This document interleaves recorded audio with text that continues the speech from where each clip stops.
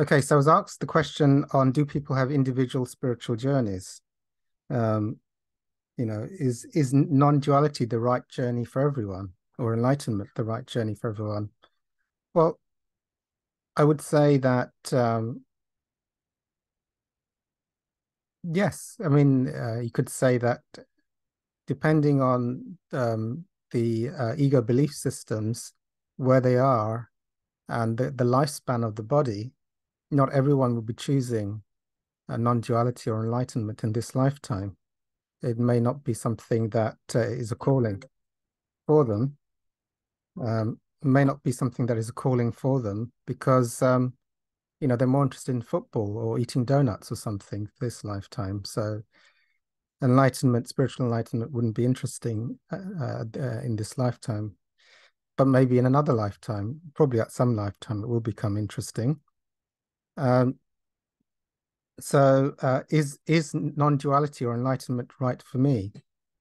Well, generally, if there is if you're doing it, if you're being called to the work and it feels true, then I would say that's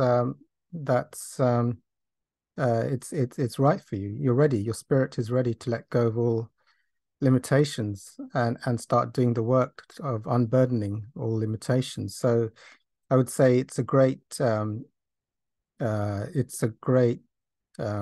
would say great good fortune to want to be free in this lifetime, and for the willingness and the grace to start releasing all the limiting ideas that one is suffering from or being trapped by or in bondage to.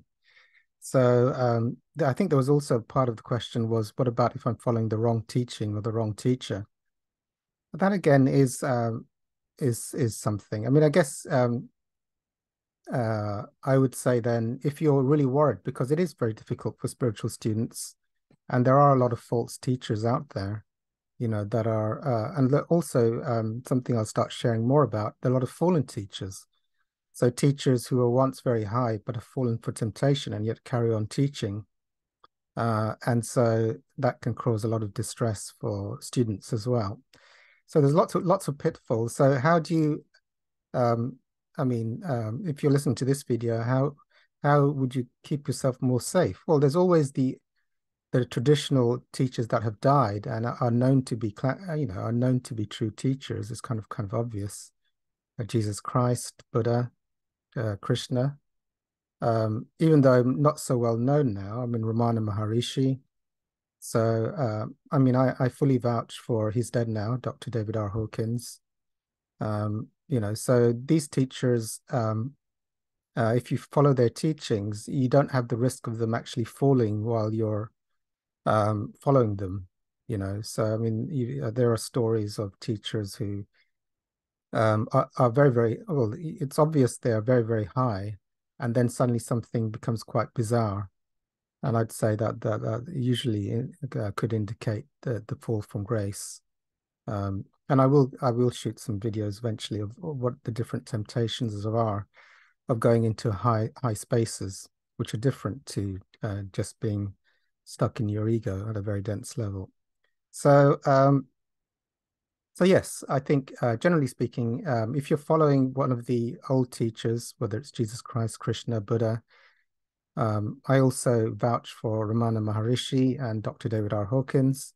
They're all dead, these teachers, so that they can't really fall from grace, or and I would bet my soul on it. So that's something. I don't want to say that they're all good teachers to follow.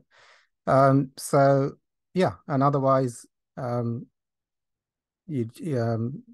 there is a risk, with teachers, but all students just have to follow as best they can and hope they're not following a false teacher.